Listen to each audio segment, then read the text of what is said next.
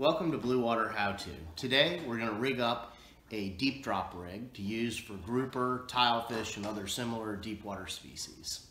So in order to get that done today, we've got a pair of pliers, crimper, circle hooks, some three-way swivels, these little crimp protectors that are glow in the dark, and crimps.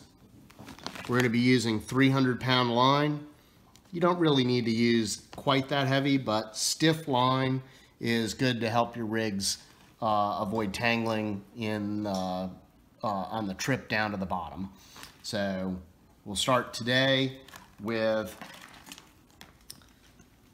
the top of our rig. We're going to put a crimp on and a large swivel to attach to our main line.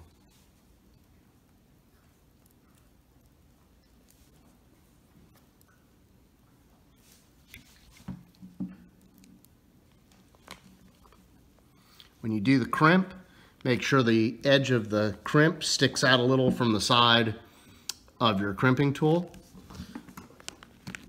so that when you crimp, and this is going to take two, what you end up with is a nice crimp that's flared a little at either end. That's the proper way to get a crimp done.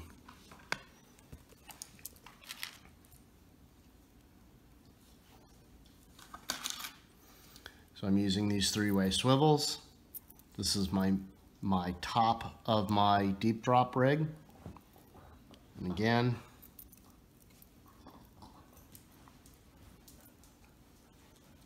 just going to rig that up. Drop it in the crimping tool. Oops.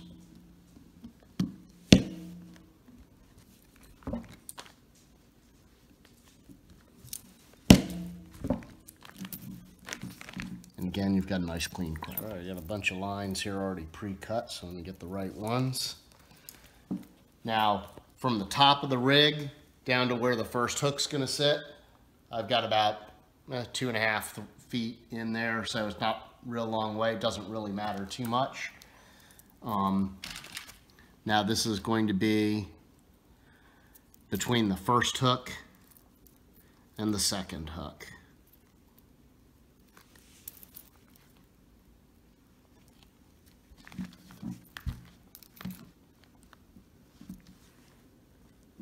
And here I'm using a little bit more leader material just to spread those hooks out a little bit, but they don't have to be too far apart.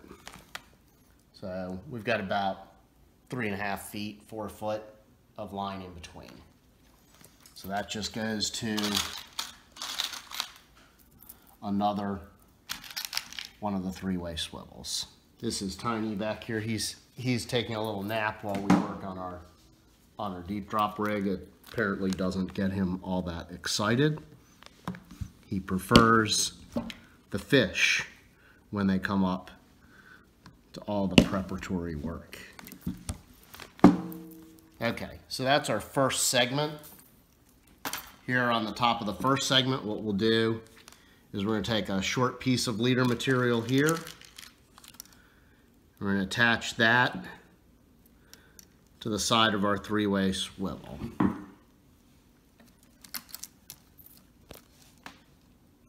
So now you've got the main line running up to the rod, the drop that goes to the next hook set, and here's our little leader that goes off the side for our first hook.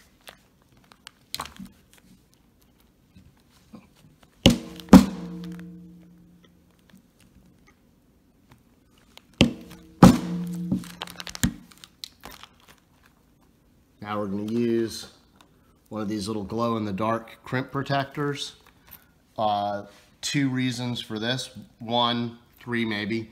One is that it glows in the dark, which is good down there in deep water. The second, and more important in my mind, is it helps stiffen up the line where your hook's going to sit. which helps keep you from tangling when you're dropping down 800 feet. And lastly is chafe protection on the line. So if what you catch has big teeth, it'll help protect the line from getting damaged. We got some proper hooks here. So depending on what you're fishing for, you may want different size hooks, but good solid hooks I like rather than light wire hooks, so you don't want to bend them because it's pretty heavy pull usually. So we're gonna crimp this one up on here. I got way too much line on this.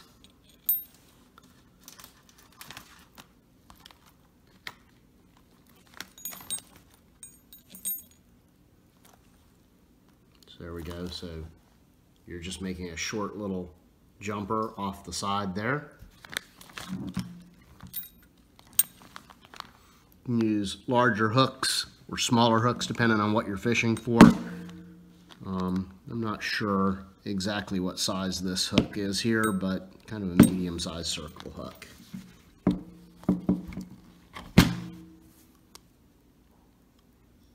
Trim off the excess there. And so again, you've got your line on the top that runs up to the rod, off the side, a little dropper rig for your bait, and then the line that runs down and goes to the next swivel. So we'll put another dropper rig off here with another hook, a line here down to the next swivel, and put a third hook on. You can do 3 hooks, 4 hooks, 5 hooks, whatever you want. Most of the time it seems like the baits that get hit are the ones closest to the bottom. So I think 3 hooks is plenty. Okay, so now we're down at the bottom of the rig, and what we're gonna do here is we're just gonna use a cross-lock swivel at the bottom so that we can add a weight at the bottom of the rig. So now down at the very end, I've got my cross-lock swivel. I have a weight. This weight doesn't have a hook on it, so I just tied a piece of mono through the top of the weight. You rig your weight down on at the bottom. Now, you can also put a weight at the top of your rig, heavier weight at the bottom, lighter weight at the top, particularly if you're fishing for tile fish, because then you can lay the rig down more on the bottom. You're gonna get all your tile fish bite pretty much on the bottom, so that gets more of the hooks in the bite zone. When you're fishing for snapper or grouper, no weight on the top gets you to cover a little more of the water column down at the bottom. Also, the saying goes, no light, no bite. So you want to put at least 1 light on your line. You can use these light sticks, disposable light sticks, and you can clip them on the top and bottom of your rig or tape them to the line, to the leader, top and bottom. There's also, I have this light that is a little LED light. That's pretty cool. Another little drop light here that I purchased, pretty inexpensive. But what I use the most and really like are these little Duralite diamond fishing lights, and they're essentially disposable. They are water activated. You put them in the water, it creates the electrical connection and turns them on. This one is a green light, but I have green, I have blue, I have, that one, see, is working right there because my finger's making the connection. This one's a disco light and goes through all different colors. I kind of like those. One thing I would say about these, I'm not sure why, but I get a lot of duds when I buy these. But cost-wise, you can buy like 4 or 5 of these for what it would cost to buy another kind of drop light. And if you occasionally are going to lose one on the bottom or have it corrode or whatever the case might be, I just think that's a cheaper, better way to go. So here we have our final rig. Up here, we have our swivel that goes up to the main line. This is where you would attach your first deep drop light. Then down here just a little bit, your first dropper hook. Down the way, your second one. A little further down, your third one.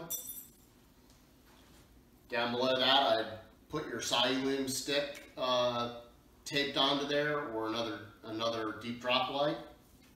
And then down here finally your deep drop weight, and you're good to go. So get your rigs put together, get out there and catch them up.